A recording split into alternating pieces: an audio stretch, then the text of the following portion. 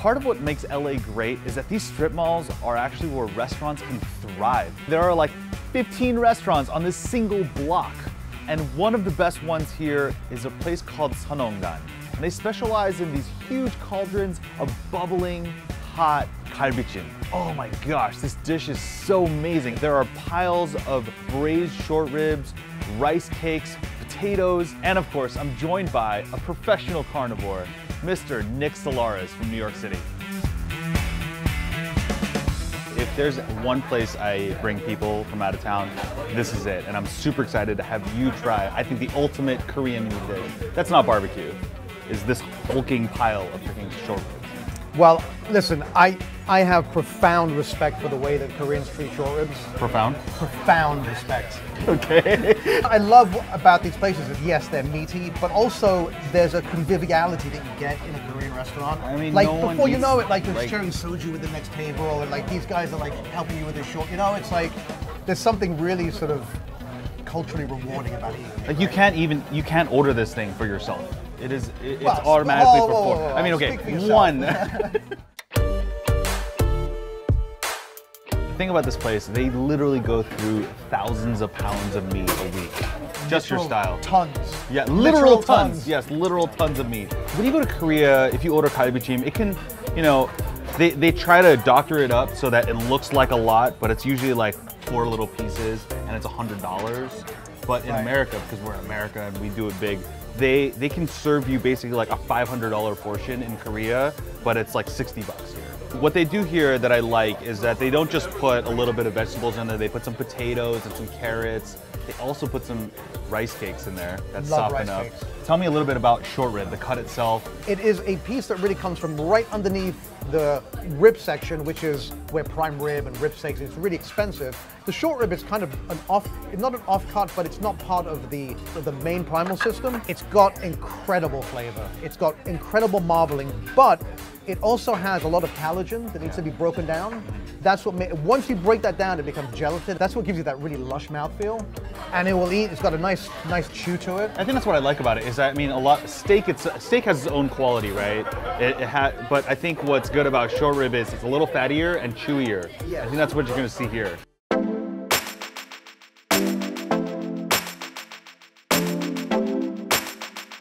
We're eating for 4, but it's just the 2 of us. It's like when they plop down the steak in the steakhouse, they warn you, like, don't touch this. I think you shouldn't touch this. Yeah. Oh, wow. Koreans can touch it. This is actually stone right here. Oh, this thing is stone. Wow. Yeah. Yeah, that's amazing. Yeah, you can see the crack. Stone bowl. And what's cool is that basically the sauce will continue to reduce. This is it. This is the only thing we ordered here, and this is what. It looks like you ordered everything. I mean, what else could you need? I've been thinking about bringing you this dish for years, so I'm super excited. Well, listen, I'm very happy that you think of me in this way.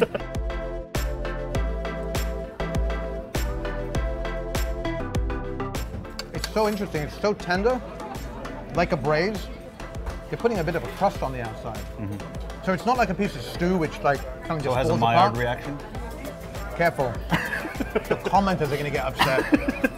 I had this dish at my wedding. I mean, this is the ultimate, like, I mean, this would actually only be reserved for kings. Galbijjim is the pinnacle of Korean, because it's like, who can afford cattle in the, you know, mid 1500s in Korea, except unless you're the king. So, in modern day Korea, this is like the ultimate dish you can bring out and be like, I love you and I want you to have the best. So it's like a status symbol. Totally. It's like the American porterhouse, the Peking duck, right? Yeah. I don't find this actually to be searing, but of course we've done, if you've watched my show, The Meat Show, we've done, I've done like jerk seasonings, and I think those are much more abrupt and sort of much more upfront, and they kind of linger. I like this because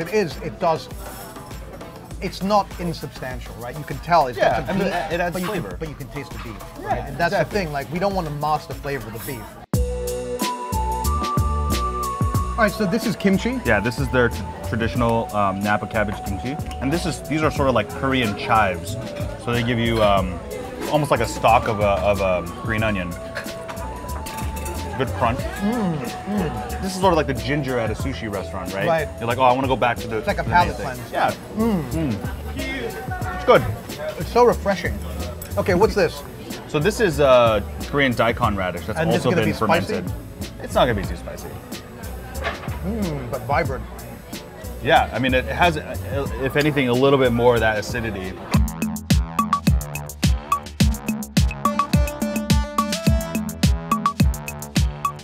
This is much more of a nurturing dish. It's something that your mother would give to you after coming home from a hard day at work or a hard day, you know, in the winter time.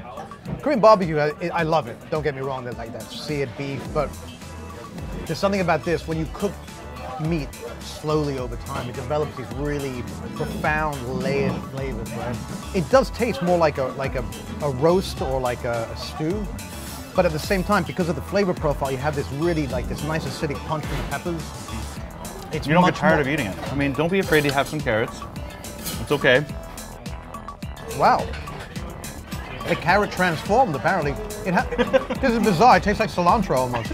Like, I don't know what's going on there.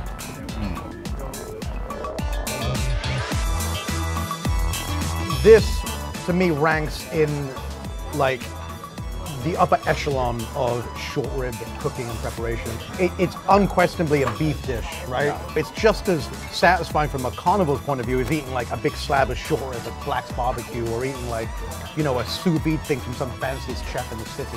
This is my secret weapon. Well, bring people to K-Town. Yeah.